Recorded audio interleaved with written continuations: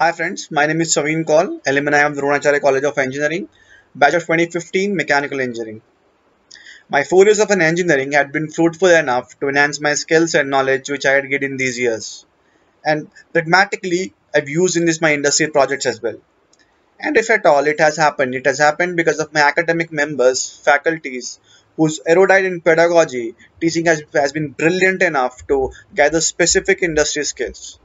My faculty members had been involved in a lot of researches and industry level connects, which I also got an opportunity to learn a lot from them. State of the art laboratories and equipments used in our college were as per the industry standards, and these equipments were too helpful to understand to the hands-on jobs, the multiple industries, their functionings, their features, which is very important parameters to learn from.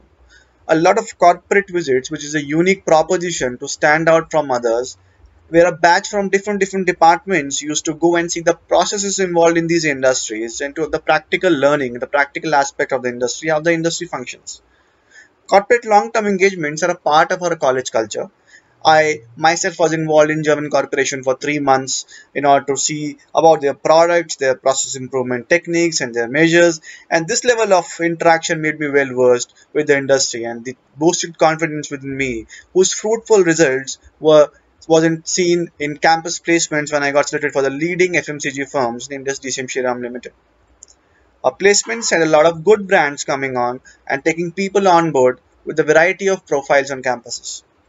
Today, taking by step approach and clearing my goals and setting objectives and again setting my aims, this kind of a culture was germinated in those 4 years and it still remains within me. It's been 4 years since I left the college, but the bond still remains stronger within us. With this, I would like to sign off from now. Thank you. Thank you very much.